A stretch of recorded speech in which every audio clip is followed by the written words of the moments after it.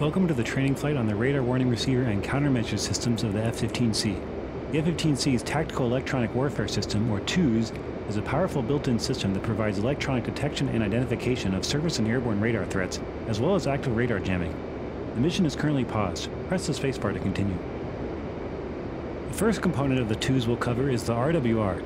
This system passively detects when the aircraft is being illuminated by other radars and presents this information to you in the TEWS display at the top right of the instrument panel, highlighted. This is a useful system because, unlike your radar, it allows you to detect threats without alerting them to your presence. Also, unlike your radar, it provides 360 degrees of coverage. The TEWS presents a top-down view of the area around you. You're in the center with your nose pointing towards the top.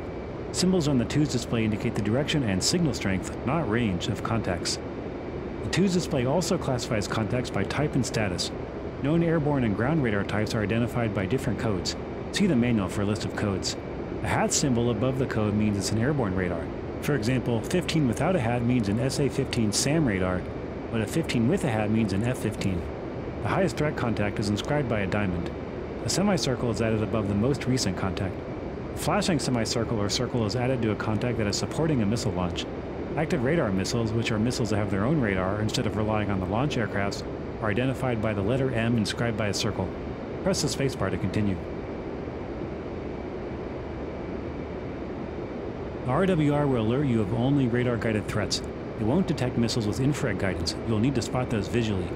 Also, if you're far from a threat, you might get an RWR indication before they actually see you on their radar.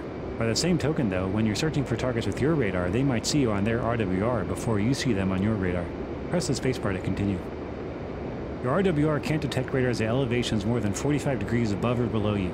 So for example, if you bank away from a threat and they disappear from your RWR, it doesn't mean they are no longer tracking you. They may just be in your blind spot. Although the TEWS can identify the type of radar illuminating you, it cannot tell whether the source is friendly or hostile. Now I'll try utilizing the TEWS against some actual threat contacts. When you press the spacebar, I'll unpause the mission. Autopilot is on. Adjust the throttle to about 81% RPM to maintain a speed of about 250 knots.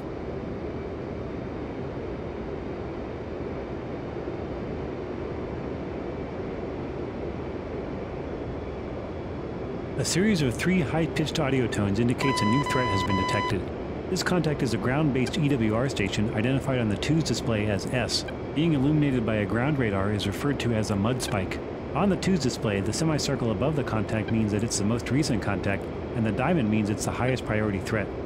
An intermittent chirp tone means that your RWR is detecting a radar in search mode, but you are not being locked on. You can change your RWR mode to show only locked radars. Try this now by pressing Right-Shift-R. The contact is no longer shown since it was only in search mode. Switch back to showing all contacts by pressing Right-Shift-R again. We now have an additional contact. A MiG-31 is inbound from the southwest at beyond visual range, identified on the TEWS display as a 31 with a hat. The semicircle and diamond indications have switched to this contact to indicate it's the most recent and highest priority threat. The faster chirping sound means that the RWR has detected a threat locking onto you. Also, the AI Airborne Intercept warning light at the top of your instrument panel is now on, indicating you are currently being illuminated by an aircraft radar, which could be friendly or hostile. Being illuminated by an airborne radar is referred to as a spike. Continue flying straight ahead.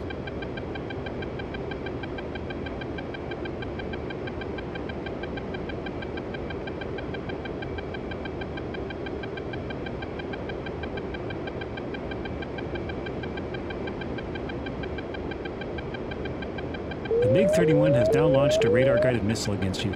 Your TEWS display will indicate this by a flashing circle around the 31, and an audio launch warning will sound.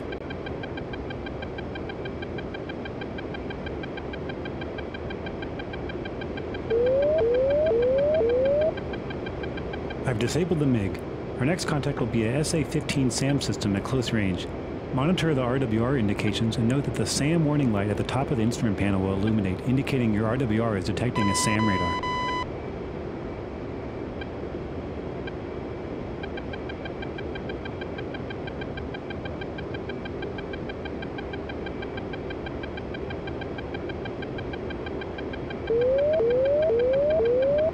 I've disabled the SA-15.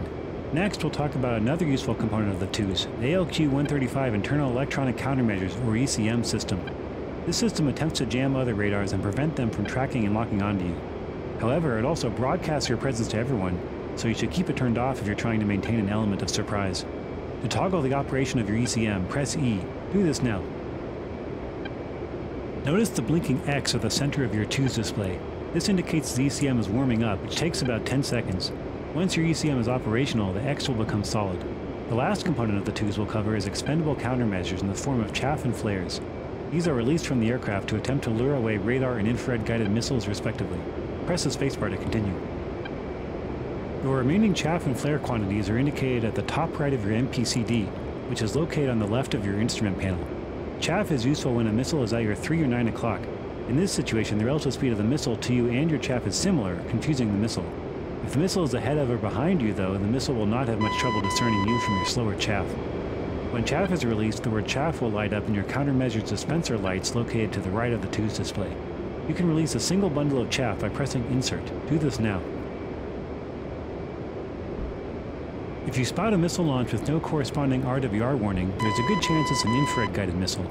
Try to get the missile coming towards your flight path at a perpendicular angle and dispense flares. When flares are dispensed, the word flare will light up in your countermeasures dispenser lights.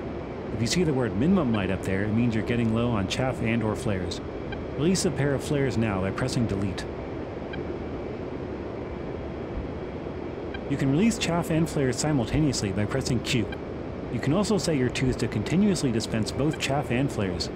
This is useful when you're evading an incoming missile but are too concentrated on other tasks, such as getting into a firing position while performing evasive maneuvers, to be distracted by manually dispensing chaff or flares. Activate continuous countermeasure dispense mode by pressing left shift key now. You can monitor the release of chaff and flares by watching the countermeasure dispenser lights illuminate. Press left shift key again to deactivate continuous dispense mode.